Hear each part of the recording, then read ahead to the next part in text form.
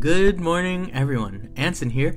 Welcome to LCHS in San Francisco. Today is February 21st, and we are so glad you can come join us online. We have a couple of announcements today. Our Lenten devotional started this past Wednesday. If you haven't joined us yet, don't worry, it's not too late. Feel free to scan the QR code here, and may God's Word guide you and encourage you in the season of Lent. Today is Survey Sunday.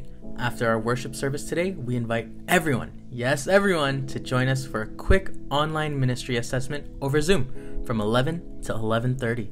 Just scan the QR code to access the Zoom link. It will not take long, but it will definitely be easier to fill out together. Note, EM, Sunday School, and Kids Worship will not be meeting today.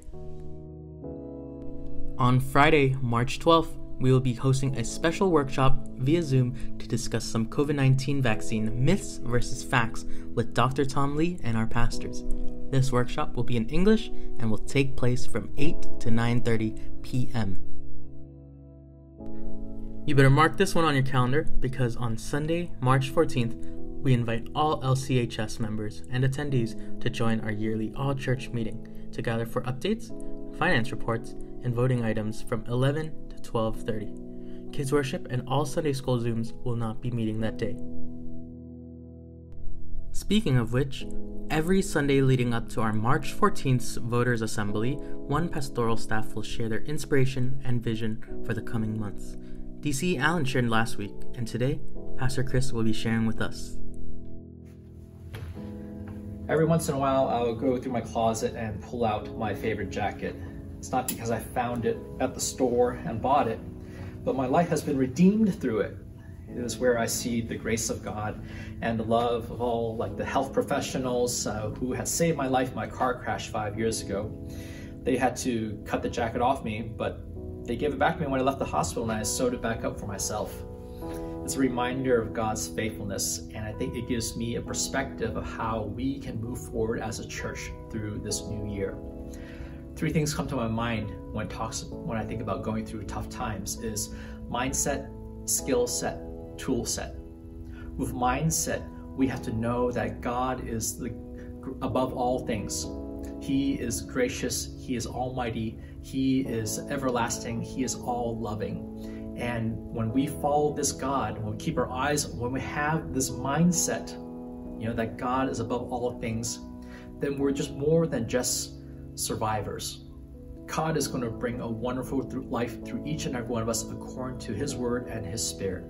And how do we grow in this mindset is we have to grow in His Word together. And as we grow in His Word, it is also shaped by our prayer as we take His words and we breathe it in and we breathe it out. And so we do need to grow in God's Word and in prayer for this year. As we do that, then we recognize that we actually have a great skill set, because the Holy Spirit, what does it say in 1 Corinthians chapter 12, is that the Holy Spirit gives gifts to all graciously so it can be shared with one another for our mutual good. So as we look at how to go through life for this year, not only are we thinking God is great and above all things, is that every person is valuable. And I invite you to grow in prayer for the people whom you love in this congregation and for your family and friends, that as we grow, we're learning how to be a community once again. And as we grow, everyone is valuable. So it's not just the brave who are willing to stand behind us, stand here in front of a camera. And it's not those willing to stand behind the camera to run everything. Is we need everyone to be participating and sharing the gifts which God has given to them. Another thing in terms of skill set is that there's a huge learning curve for all of us. For some of us, we had to have countless hours of anxiety and losing sleep in order to put our best in front of the camera. And I could tell you that sooner or later, we're going to get tired. We're going to lose that spark and that joy. And we so much desire your prayer that God would keep us strong. But we also desire your participation so that we can do this wonderful ministry together. Not just putting online videos, but also as we find safer ways to do in-person interactions too. Everyone has a gift from God.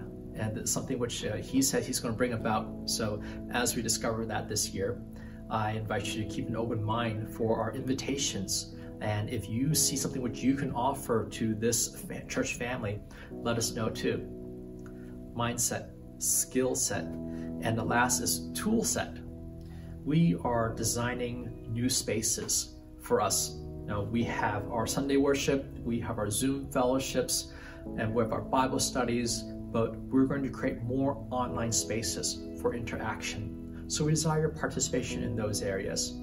And we're also going to create, as time and safety allows, opportunities for more indoor interactions. And you don't have to wait until then. It could be as simple as you calling up a friend and arranging to meet either at a safe place, recreational space to take a hike, or even meeting at a doorway for prayer and safe exchanging of baked treats.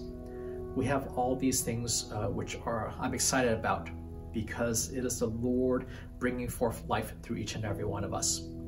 I want to encourage you with a scripture reading which I shared with those of my brothers and sisters in Christ during the season of Lent, is that in 1 Corinthians chapter, in 2 Corinthians chapter 4, it says, we always bear about the death of Jesus in our bodies, so that the life of Jesus may be shown in our bodies. We as Christians always have a dual perspective. One is that everything does lead to death. Everything one day will end because of our own sinfulness. But because of the life of Christ, because of his death, calling us to die to ourself, to our fears, to our pride, to our sin, then as we face our death with hope and expectation in Jesus Christ, then his life will shine through us. And here's all the good stuff that we have been used to doing: to love as we've been loved, to forgive as we've been forgiven, to go and make disciples of all nations, to serve everybody, to clothe the naked and do good to all, to store treasures in heaven, and to unite in love. All these things God empowers through us, through his word and through his spirit. So let's continue to grow together in this year. May God bless you. Amen.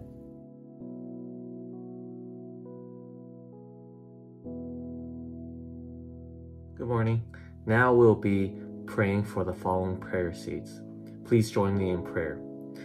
Dear God, just want to thank you for this time where we can gather online on this beautiful Sunday to worship your holy name and to hear your word preached and to sing of your holy name.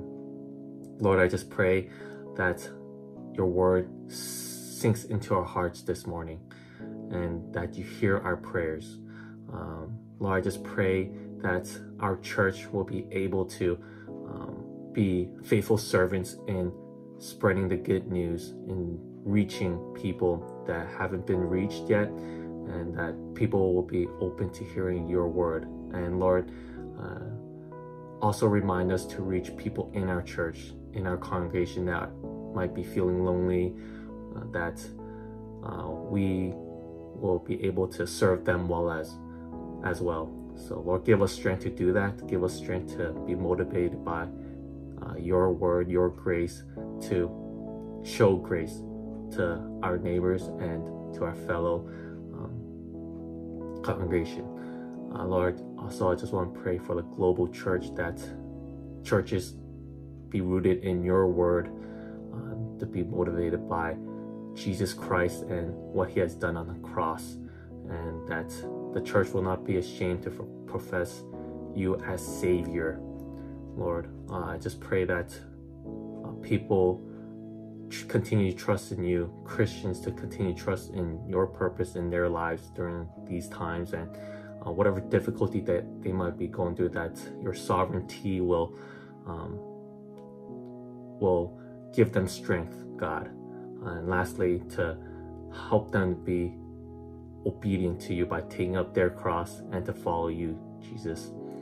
Lord, also pray for the leaders in this church, to pray for the ministry, to pray for people who are serving you, that even though their strength may run low, that you continue to give them strength through your word that you remind them that your yoke is light and that they should turn to you for strength and not to work based on their own strength, but to rely on your grace and mercy and what you have done to give them the motivation to keep going and to persevere. And lastly, Lord, I just pray for all those who are affected by the snowstorm, that you keep them safe, that you keep their families and friends safe. And Lord, I just pray that as utility workers are working around the clock to fix the power grids, that you give them the strength to pull those long hours and to keep them safe as well from the cold. Lord, and it's also a great reminder that we don't control nature and the need for salvation, and that life is vanity, that we need you, God. And let this be a brief reminder of how much we are not in control and that we need a Savior like you, Jesus Christ. And just want to thank you for this time where we can pray for our church, pray for the world. And Lord, I just pray that you listen to our prayers and continue to be with us. Thank you. In Jesus' name we pray. Amen. Please join me in the Lord's Prayer. Our Father who art in heaven, hallowed be thy name. Thy kingdom come, thy will be done on earth as it is in heaven. Give us this day our daily bread, and forgive us our trespasses, as we forgive those who trespass against us. Lead us not into temptation, but deliver us from evil. From thine is the kingdom, the power, and the glory, forever and ever. Amen.